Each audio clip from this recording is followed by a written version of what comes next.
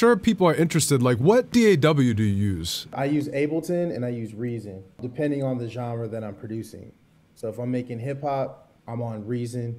If I'm making like pop or anything else, or even just editing, or, you know, I do all my arrangement in Ableton. So a bit of both. And now that you can use the rack inside Ableton, because all my sound design stuff I do in Reason, you know, I'm able to use all the Reason plugins inside Ableton. It's like incredible. It's like the best of both worlds. So I was telling you last night, when I first started out getting into MIDI, I used to do my stuff in Cool Edit. And then I learned, oh, I can use MIDI and it'll make things way easier. That's when I got into Reason 2.5 and then eventually Reason 3.0 back in like '03. It's wild how far Reason has come, because I stopped using it because we couldn't put in our own VSTs. I just find that now that there is VST support in it and everything, I definitely want to get back into it, using it as a rack and everything. Incredible. Like the rack extensions and the stuff that you can get on their platform that you can't get anywhere else. Like there are some definite like cheat codes for sure. And even like the stuff that they have, like their native plugins, like the Scream 4,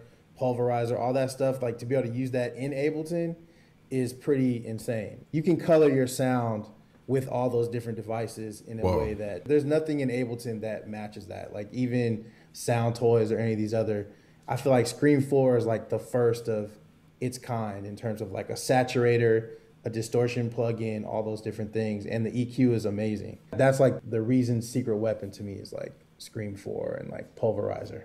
I haven't tried Pulverizer, but I did see Scream 4. I'm definitely gonna have to mess with that. It has like a soft clipper, saturator. Yeah, yep, okay. And it has different settings. It was like the first to have like a lot of tape saturation, that kind of thing. And like I use it on my snares, I use it on kicks, definitely use it on samples. I mean, it's great for coloring sound and adding texture. Like I feel like you can add a lot of texture. That's why even the samples that you're playing, a lot of those are like a combination of Reason and Ableton. And I think I even used Serato Studio on one of them too, because you can make really dope samples in Serato Studio. But just using the Scream 4 on top of it as like another texture, it definitely gives you another layer that, you know, just makes it stick out a little bit more.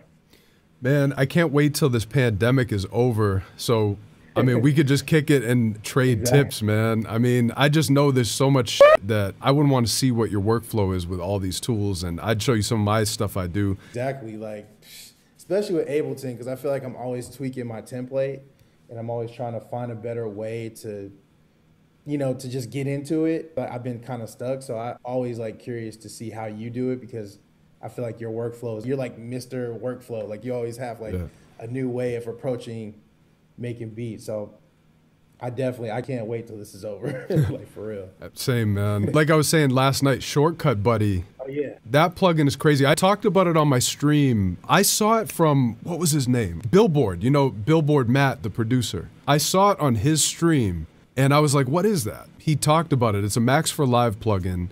And I have it set up so like if I want to load up Operator, I just hit Shift O and it loads up an Operator. So Shift is the modifier for like any plugin.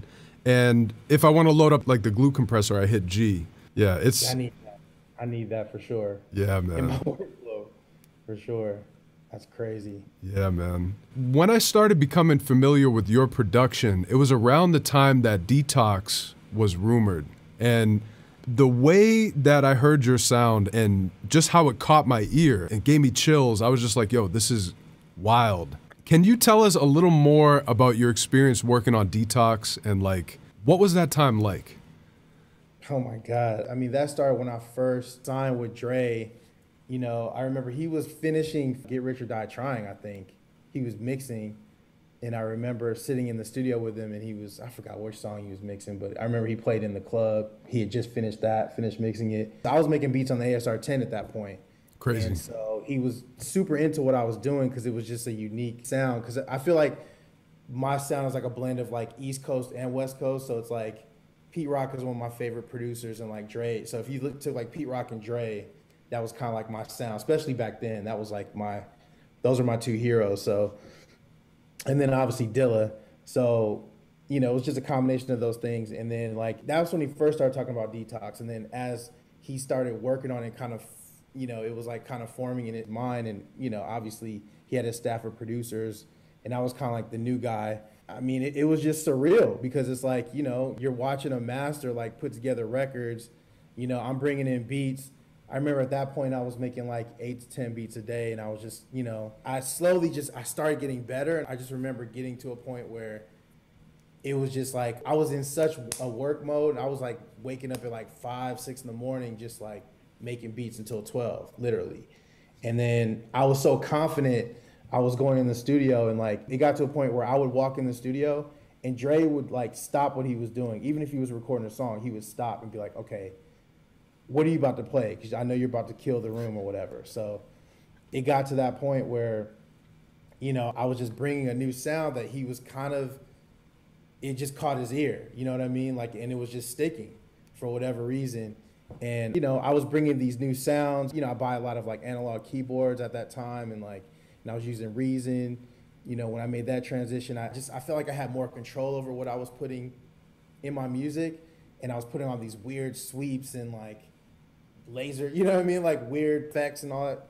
And he was super into it. So it just grew from there. And then the album, you know, like most of the album got leaked because somebody hacked his Gmail account or the A&R's Gmail account, and that kind of like killed the momentum at that point. Yeah, it was insane. Sucks. So like a lot of the records that I had worked on had gotten, they were like all over the internet. That's when like, you know, all the blogs had taken over hip hop at that point. So it was like every day I was like, how did this leak? There was like a leak every day. But, you know, we just kept working, literally, you know, and I got so many gems from Dre. It's crazy. I have a whole interview. I never put it up, but I did an interview with him in Vegas where I talked to him about like his creative process, like what he does when he gets beat blocked, like just stuff that we don't really hear from him. You know what I mean? And one day I'm definitely going to put it up. The audio is terrible, but we need that. We need that. And he just let me do it. I was like, can I interview you? He's like, yeah, sure. So one day I'm definitely I got to put that up. I feel like every creative needs to hear what he's saying. He's at the mountaintop, literally, for me. Absolutely. So. I mean, if you can, release that, because I think that's something that the community totally needs and would love. So you mentioned that you were using the ASR-10. The ASR-10, for anyone who doesn't know, it's a classic sampler. I think it came out in the early 90s. It's made by Insonic. I've never actually used it, but from what I've heard, it's actually a super punchy sounding sampler. How would you compare it to something like Reason or something like Ableton in terms of workflow and also sound quality? I mean, you know, the ASR-10 was like a workstation. I mean, the only thing is like you had to like load up your sound. So like if you wanted to load up a grand piano, you had to pull out your floppies and, you know what I mean? And you had to like load it up. At first you had like limited sample time, so you had to like add more RAM to like have more sampling time. But I mean, it's analog. That's where the punch comes from. It's the analog, you know, the output is crazy. So like if you think of like Timberland, Kanye, Pharrell, like they're all ASR guys, you know what I mean? I think even Knots was an ASR guy, if I'm not mistaken. Jake One, I'm trying to think of who else. I'm forgetting some people, but you know, these are all ASR guys. Like for hip hop, I mean, it's incredible because it has its own built-in effects. You can record into it. I felt like I was pretty good on the ASR.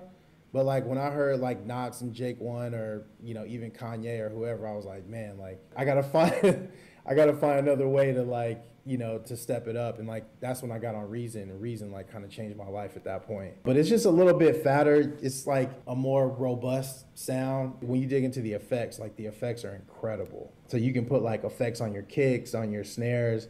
It just has like a roundness that like you're not going to get from any DAW, in my opinion. But, you know, you're limited because, like, when I was working on G Unit, I made Lay You Down on my ASR-10. But, you know, back then we used to print the CD. Literally had to, like, it was like a performance. Like, I was filtering synths and all that kind of stuff live. So when it came down to tracking it, I couldn't recreate it. It was just like, there wasn't automation and stuff like that. At that point, it was just like, they had to just use the 2-track because I would try to like literally duplicate what I did on that CD and it just wouldn't work. Yo, thank you, man. Thank you so much for coming through, and glad we got to kick it and chat for a bit. Man, just thank you for being here. Super inspiration to the producer community. Anytime, anytime. Thank you, man. Keep inspiring everybody. Like, you inspire me all the time. So appreciate you, man. You inspire so many people. So I appreciate even just being on here, for real. No doubt. All right, man. Let's talk more nerdy soon. Yeah, all right. All right. All right, man. Peace, bro. All right, brother. Peace.